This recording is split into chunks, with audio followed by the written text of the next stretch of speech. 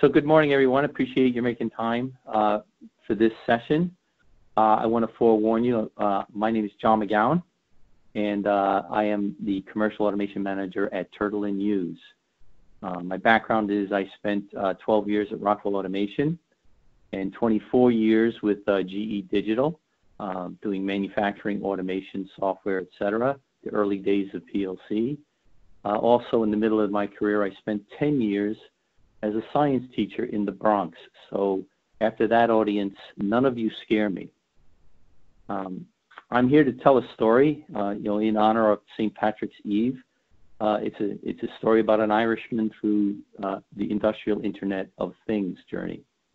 So with that, one of my favorite comments or statements about a journey is that it begins with a single step. And that's where I want you to focus, is on that first step of the journey, and where you need to have your customers, colleagues, partners focus is that first step. I happen to be a Tolkien fan, and this is a famous line from The Lord of the Rings where the hero Frodo is about to go on an epic journey, and he gets some advice from his uncle Bilbo, and so I guess I'm Bilbo in this case. Bilbo has the advantage of having been on a very dangerous, long, epic journey before Frodo starts his, and his advice is, just remember that the minute you step into the road, there's danger out there, and you have no idea where you'll be swept off to.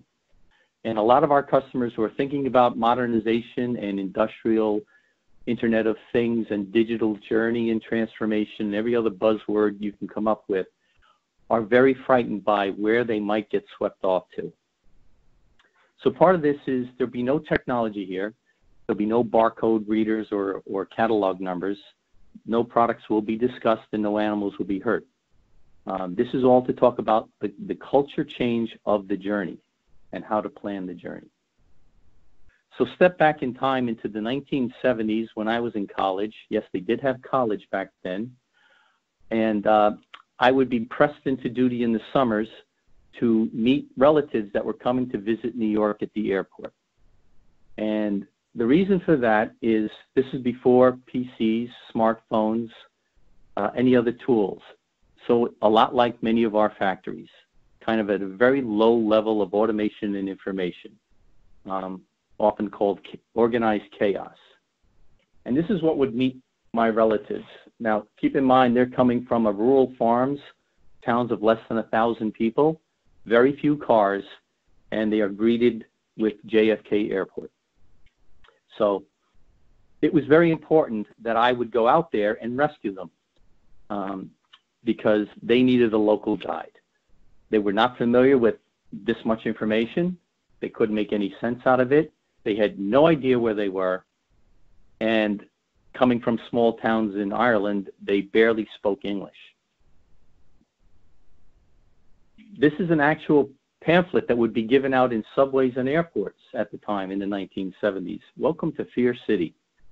And there was a lot to be afraid of in New York City at the time. The murder rate was at an all-time high. The crime rate was at an all-time high. There were a record number of bank robberies and subway muggings. And there was an apocryphal story that was going around of some bank robbers in the Bronx that came out to find that their car had been stolen. So they ran down the subway where soon they were mugged. Don't know if that story was true, but it kind of gives you a flavor for what New York was like. So as you might expect, my relatives came to New York and were very afraid. And a lot of our customers look at all the stuff that's out there about industrial Internet of Things, and they're afraid to take the first step because they're afraid of getting lost. Now, why is it that JFK was daunting? Well, if you decided that you were going to drive yourself, you went to the Hertz desk, they would give you first directions of how to take a bus several miles outside the airport to find a rental car agency. And then they would hand you this wonderful map. And if you came from a small town with about 2 roads and no cars, this map might confuse you a little bit. And the first thing that they would say to themselves on landing is, well, where the heck am I? Other people were more adventurous. They would decide, I'm not going to drive myself. I drive on the wrong side of the road anyway. Let me get a friendly New York City cab driver. And although that's a unique approach, hopefully you would get a good and honest cab driver, or you might find yourself on a 3-hour journey through all 5 boroughs and about $150 more the poor for going literally 15 miles. If you wanted to get a flavor for New York City life, they might jump on the subway. And as I said, there was the story of the bank robbers who got mugged in the subway. And at one point in time, you'd see a lot of characters, at which point it was too dangerous for the police, and they would often be accompanied by a German Shepherd or a Belgian Malinois. Why was the subway so daunting? Well, if you thought that the street map of New York was confusing, they would hand you a subway map. And unless you spoke IND, IRT, BMT, 1, 2, Q, A, B, C, D, uptown, downtown, this map would make absolutely no sense to you. You'll notice that there's no key in here, no explanation of what's what. So again, our customers are jumping into this industrial Internet of Things, and there's all this verbiage and terms that they really don't understand. They have no context. They don't know where they are. One of my favorite diagrams to show why customers are lost in IIoT is a classic illustration from David Copperfield, where he's the little guy and he's just been dumped into London, the largest city in the world. And if you think New York's confusing, you spend some time in London. And his foster parents are afraid that David's going to get lost on his way to work. So they hire a consultant, a high-paid consultant who knows all the streets and all the neighborhoods and all the different ways to get around in London. And so Mr. McCarver takes David to work the first day, and he rattles off numerous names of streets and neighborhoods and places and what's what and what's where. And in the end, David is completely confused, more lost than when he started out. And this is the danger of trying to come at too high an end, where you're talking about digital transformation, digital twin, machine learning, artificial intelligence, and all these other buzzwords. Our customers get even more confused by all that because we haven't told them where they are and where they need to start. This is an actual IoT map from a consultancy white paper. And I want you to stress to you to stop using the term IoT when it comes to manufacturing. IoT will allow you from your phone to turn on your TV, your coffee maker, maybe even access your email, play a video game, and maybe make a flight reservation. You don't want that same system to be running robots, directing air traffic, or launching rockets. So begin to use the term IIoT, the Industrial Internet of Things. This needs to be a separate network dedicated to the huge volume of data and the complexity of the assets that are out there. I doubt that you would think that navigating an airplane is the same as navigating your coffee maker. One estimate by MIT said that a single fleet of Boeing airplanes, I think the 767, generated more data in a year than Google does. So that's the order of magnitude of data. So begin to think of the term IIoT. This white paper, produced by a high-paid consultant, actually has 20-page glossary of terms that customers need to understand in order to get the rest of the white paper. So, why are our customers lost? Get rid of the pin. The reason they're lost is most of them know exactly where they need to go. My relatives understood that they wanted to get somewhere in the Bronx, an address, or maybe to Midtown Manhattan. Looking at that map doesn't help them unless they're very familiar with the neighborhoods of New York City. The first thing they really need to do is to kind of pin down, where am I going? I'm going towards Midtown Manhattan to stay at a hotel or see the sights. But they're really lost because that information doesn't help them in this map. They're lost right now because they don't know where they are. Someone or somehow, the friendly college student with his car, needs to go out there and show them where they are. And then they can begin to plan. So in today's technology, when we get into a car at the airport, no relative to come and meet you and drive you in, or no friendly cab driver, you do an assessment. You hit your GPS on your phone, and it says, here's where you are. You're at Terminal 1 in JFK Airport. It's in this crazy place near the water. The next thing you do is you have to put in your destination. I want to go to the Grand Hyatt, New York. And then the mechanism, the data, will now give you a route, a step-by-step, turn-by-turn path, telling you how far, how long it's going to take. It'll also provide optional changes and detours, because guess what? On your journey, especially in New York, things change. The conditions and the environment will change. So the system is adaptable to give you the ability to pivot and detour as needed. Seinfeld fans will remember the great episode where Elaine has to drive to JFK Airport to get rid of annoying boyfriend so he doesn't miss his flight. And she tries to beat the Van Wyck. And anybody who's driven to JFK Airport knows, and in 50 years of driving to JFK Airport, no one beats the Van Wyck. You have to be ready to detour and change your path. If you were one of the subway people, there's now an app. You go on your app, you put in where you are, where you want to go, and it spits out turn-by-turn directions of all the changes, interchanges that you need to do, about how long it'll take you, and more importantly, how much money it's going to cost you at each step. Again, this is a metaphor for the IIoT digital transformation journey. We have to tell our customers, make sure they know where they're going, where they are, and then give them a very simple step-by-step path to that destination with clear understanding of how long and how much money it's going to take. So what about that destination? How do you know where you want to go? Well, that's easy if you're on a vacation. That's based on interest. But for an organization, it's got to be based on a business outcome. How is my company going to make more money, be more profitable, more nimble, whatever those outcomes are? It should not be based on the newest technologies or this is really fun, this is neat, right? It's an innovation. Do not innovate for innovation's sake. The assessment activity with the customer has got to have a number of parts. One is you've got to really identify and validate the business priorities and that all the key stakeholders are aligned. Manufacturing may want to do this, but IT may say, no, we need to do this first. Everyone has to get on the same page that this is a priority for the overall business to achieve that outcome. And those outcomes are usually defined by the CEO and the stockholders.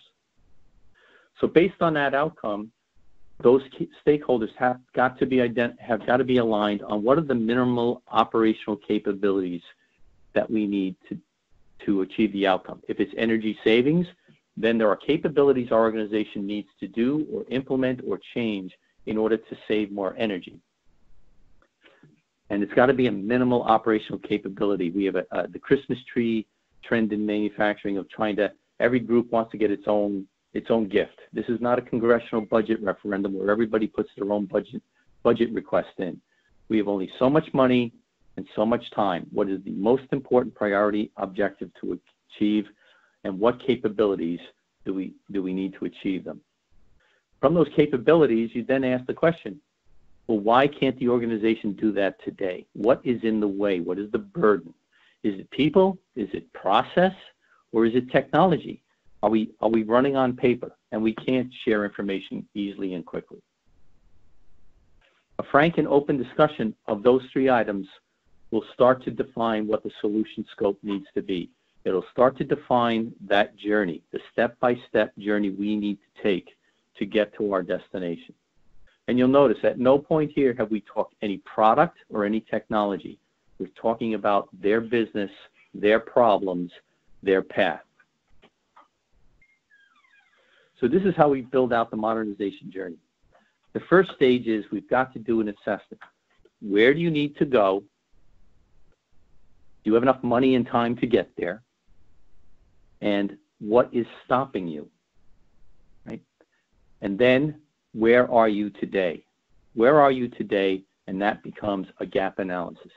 And then, every assessment I've ever done has almost always identified that there's a network gap, that we cannot get data and information to the people that need to make decisions.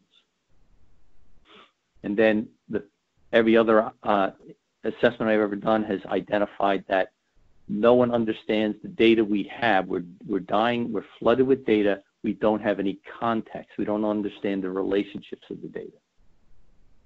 So that first step, identify your connectivity gaps, the priority needs. Where is it? Where do we need to work on? And can we get the information we need to make decisions?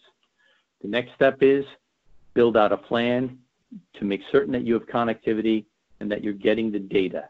And then what are some real-time operational reports like OEE or downtime tracking that will give us insight into how our operation is running. Once that's done, once you've built that infrastructure, kind of the spinal cord of the body of the company, you can start to build role-based dashboards, and you can also start to define reusable data models. I've seen literally thousands of blenders in my career, and almost all of them use the same data. They might have different programs on how to run, how long to run, what speed to run, different impellers, but they all use the same data, the same types of inputs and outputs. So you can create these templates that can then be adapted and copied over and over and over. An important step here is engagement with domain experts. The operators, the people on the line, really understand their process. Data scientists that come in from the outside don't understand the process. Those two groups have got to get together at this stage. Knowledge comes out of data science combined with domain knowledge, and there is where you get a solution. And that's when you get to the next level of analytics, where you're starting to build these things called digital twins. Can I represent an asset mathematically and do analytics against it? And analytics not only in the cloud, but analytics that are actually at the edge, at the site of performance. And then finally, when you've created this edge network of data gathering and contextualization, you begin to be able to do multi-site collaboration. You begin to compare how does this equipment vendor perform compared to other equipment vendors. How does this site running that product compare to a different site running the same product? Are there correlations? Are there lessons that can be learned and applied to other sites? At that point, you begin to talk about technologies. Once you've defined the capabilities that you need to create the solution, then you have a discussion on what kind of capabilities and what kind of products you need to deploy. So in that first step, what Turtle and Hughes will offer are IBEs, installed base evaluations and network assessments. Where are you? Where do you need to be? What are the gaps? And then we begin to apply specific technology tuned to that solution, to that business outcome. So one of the stories that I'll end with is that I worked with a top 100 food company who was planning with one of the big four business consultants, planning a digital transformation. And I asked the EVP of supply chain, how long have you been on this investigation? 4 years. 4 years, and they had not done a thing. Why? Because leadership was concerned that they would invest in a technology that would be obsolete the minute they started. And I said, why are you concerned with that? They said, well, transforming our enterprise is a huge undertaking. By the time we value streamed and we planned everything, the technology we based our assessment on is obsolete, and we've got to start over. And I said, why don't you just understand what your outcomes need to be, the basic business outcomes, go into a number of your sites, identify, do you have the data you need to make those decisions, begin with one site on one line, and begin to test the technology, and then see what the results are. And if the results are good, accelerate them. If the results are not good, pivot your strategy, and maybe there's something else. You've made a minimal investment, you've gotten a return on that investment very quickly, and you're able to make the next decision. And if you base your solution on your business outcomes rather than a specific technology, as the technology changes, you'll be able to adapt because you haven't made a decision based on a specific technology. You made a decision based on your business. So they began to do that. They went into 5 different sites and they did their assessments and they connected their networks. They ran some pilot proof of concept. Some of them were wildly successful. Some of them found there was no return on the investment. And as a result, that Fortune 100 company has greatly improved its profitability. And one of the things they had to decide was that one of their business units was never going to be profitable in this day and age. It was never going to be profitable. So they sold it. So with that, I would like to, just like my visitors to New York, know where you're going, understand where you are, plan your trip in small steps, be ready to change direction and adapt, and love New York.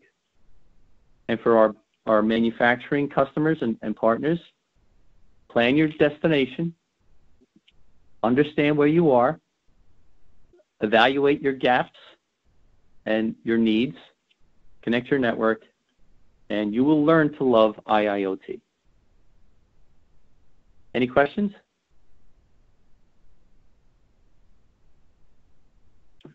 So with that, I appreciate your time.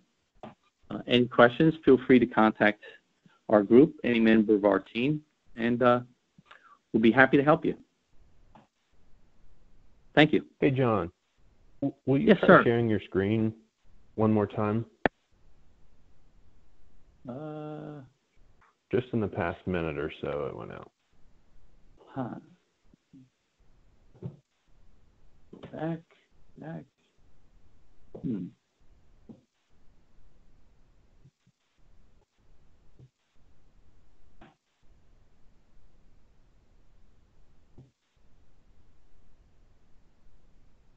Okay. So I'll back up. Where was the last slide you saw? Go down. Troy? Further Sorry? down. We saw that. We just didn't see that. Oh, the best slide of all. No.